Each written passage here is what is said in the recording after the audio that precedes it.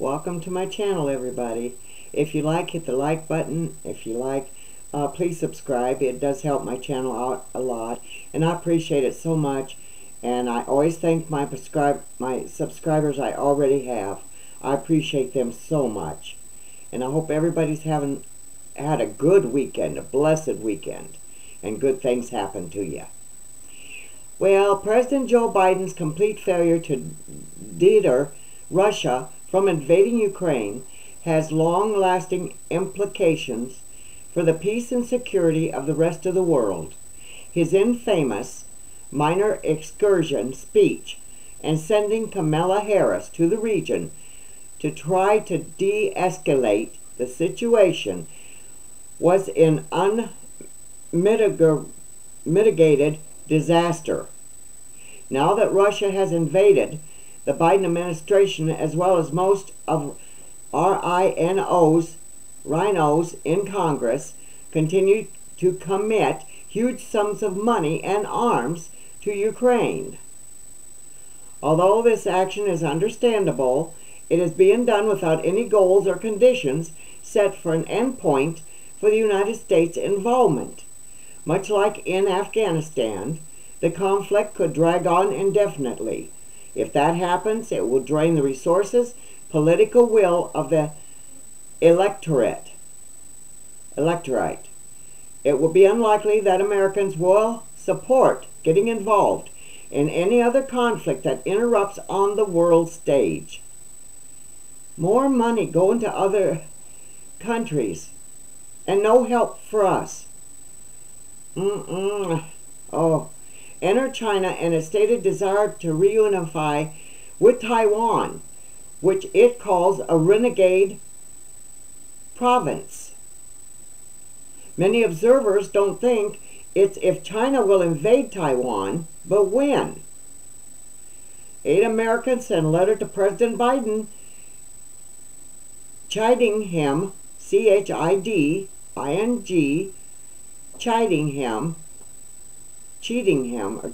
it's got to be chiding him for his Ukraine response, and warning that the likelihood of an invasion of China is at an all-time high because of the administration's actions.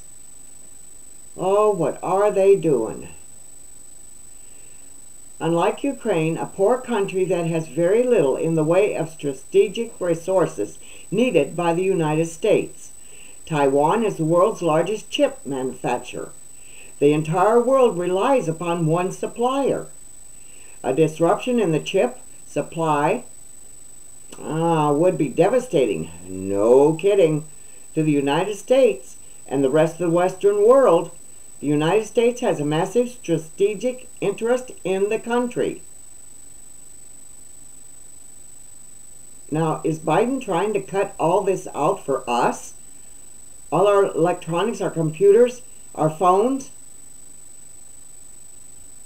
Because isn't that what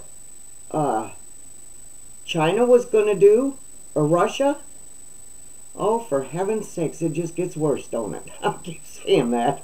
I get tired of repeating myself. Believe me, I do. No one in the world fears what President Joe Biden would do. His inability to prevent the invasion of Ukraine and subsequent entanglement in the ensuing war may very well embolden China to choose now to take Taiwan. If that happens, it could have a major unintended consequences far beyond the Pacific theater. The administration must do everything it can to de-escalate and end the war in Ukraine. Every day the conflict drags on increases the likelihood of another war breaking out. You just don't know what to think anymore. No, you don't. It's just I just don't know. I really couldn't tell you. Well, I'm going to move that one article up there.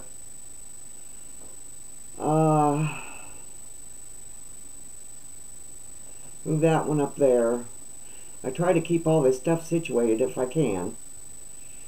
Let's see here.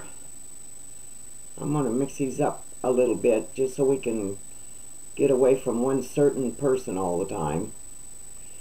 The incident at the San Francisco home of Speaker Nancy Pelosi and Paul Pelosi last Friday morning continues to generate far more questions than answers. NBC News has now backtracked on a report Sunday that a third person was present at the home with Paul Pelosi and alleged attacker, David DePape.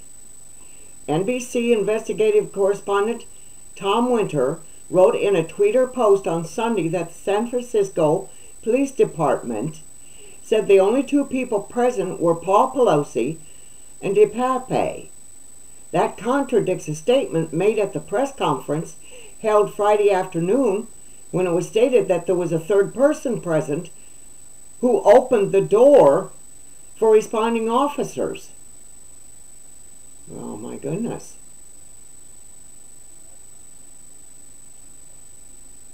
Winter had also stated in a report Sunday morning for the NBC broadcast of Meet the Press that a third person was present at the time police responded to a call to the Pelosi home. San Francisco Police Department Chief Bill Scott unambiguously indicated a third person was at the Pelosi home during his statements to reporters Friday evening when he relayed information he had been provided by the responding officers. I also read that this man, DePape, hadn't hit Paul Pelosi yet and was about to, and the police were there watching and didn't do nothing. That's what I read. Oh, okay. When he relayed information he'd been provided by the responding officers. Scott said, when the officers arrived, knocked on the front door of the residence this morning, the door was opened by someone inside, and the officers observed through the open door Mr. Pelosi and the suspect, Mr. DePape, inside the entryway of the home. You know, there is a few questions, and I'm sure I'm not all alone here in thinking this, because if you keep reading on and on about it, something is not right. It don't seem right. It could be right, but it don't seem right. I don't know. Scott indicated that at the same time, the officers outside the home, when they saw an interior area where Pelosi and DePape were struggling over a hammer, as officers ordered both men to drop the hammer, DePape apparently took the hammer away from Pelosi and then struck him on the head. The police were right there. Why didn't they intervene and take the hammer away from whoever had it in the first place? Scott said the officers then entered the residence and tackled DePape to the ground. At that time, Pelosi had been struck at least once. There are also unclear reports about whether the police responded initially to the Pelosi home because of a call from a third party asking for a wellness check on Paul Pelosi, or a call made by Paul Pelosi to 911. Now, they said that he did have his phone on, and that's how he called them. But he didn't talk to them. He still was talking to this gentleman here. I don't want to call him DePape. I'll call him DePape, and not gentleman. But he pretended like he was talking to him to give the 911 operator a hint that he was in trouble. Because if he would have went and started talking to the 911 one, and this guy, DePape, would have picked up on it, it could have been a lot worse. He could have speeded up his actions. Oh boy. It appears that at some point, Paul Pelosi was able to call 911. He appears to have told the investigators that he was able to make the call after telling DePape he had to use the bathroom. His phone was allegedly charging inside the bathroom at the time. His phone was allegedly charging inside the bathroom? Okay. Well, that's interesting. I never thought about charging my phone in the bathroom. I charge mine in the kitchen or in the bedroom. But whatever. Oh my goodness. But a third party, well, we don't know. Not until it all comes out in the open.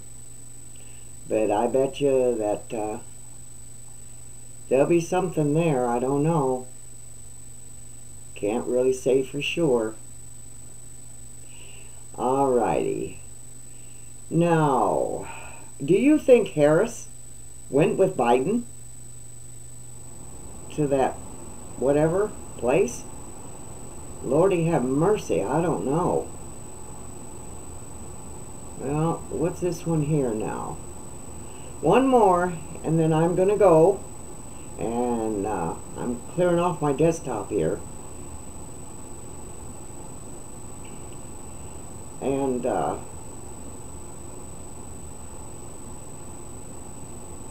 Joe Biden caused one disaster that everyone knows Donald Trump would have stopped. Joe Biden's time in office has seen America career from one crisis to another. It did not have to be this way. No, it didn't. But Joe Biden caused one disaster that everyone knows Donald Trump would have stopped. Now, I've got to X out something here. Now, President Joe Biden's proxy war with Russia in Ukraine threatens to escalate to nuclear conflict.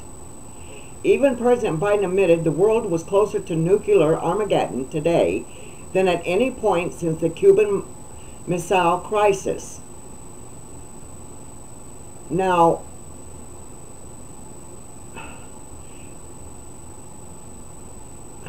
I want to say something here, but I better not.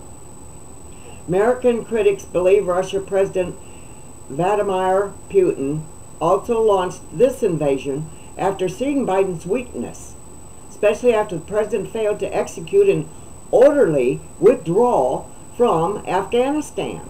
But America's allies also agree with that assessment. Hungarian Foreign Minister, oh boy, I can't pronounce this one. The first name is Peter, and the second name is Szijjarto,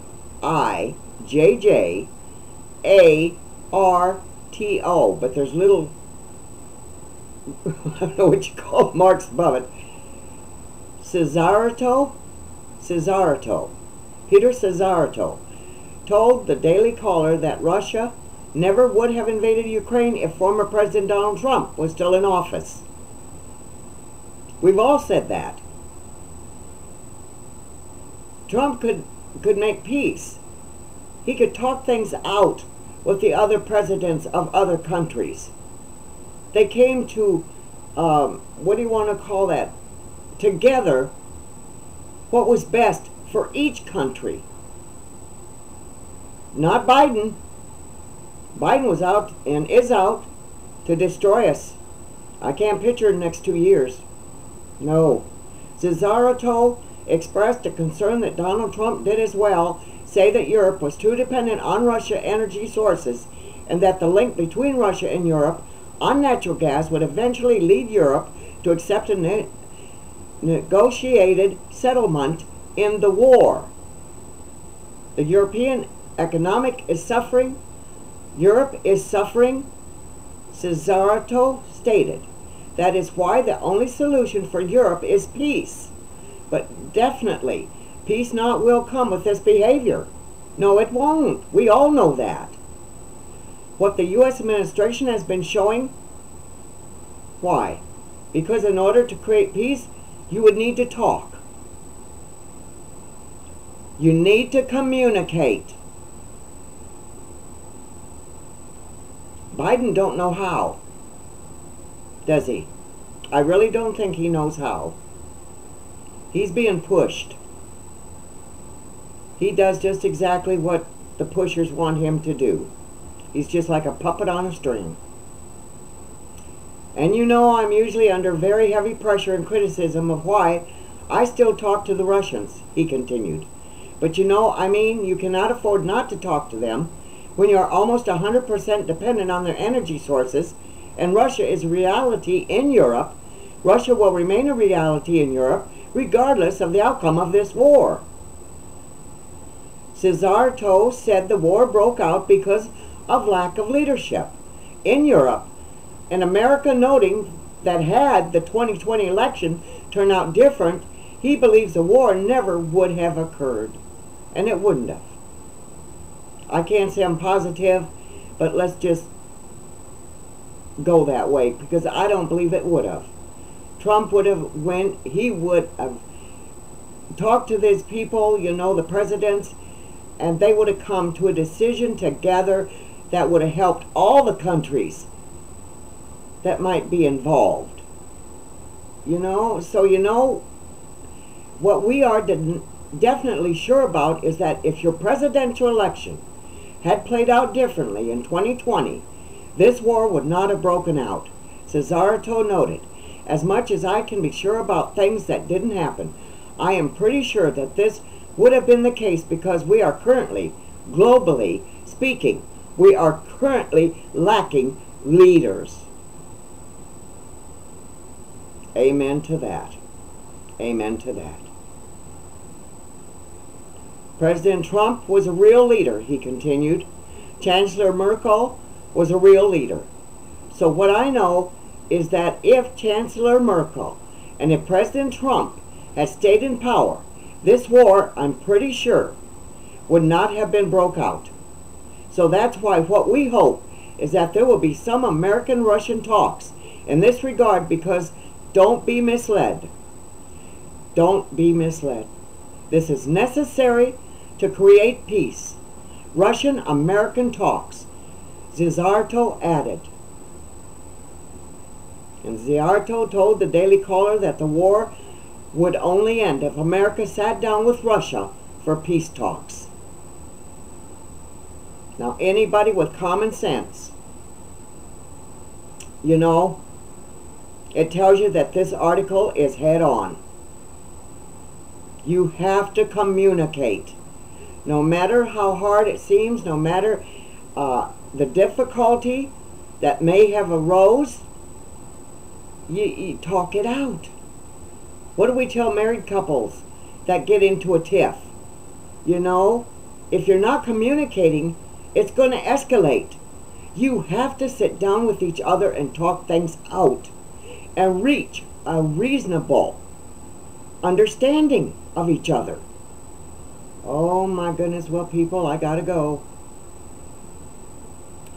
And just remember, I'll be back in a few minutes. Bye. So long. I don't like saying goodbye. So long. And give your blessings to somebody else today. That's the way to do it. Be right back.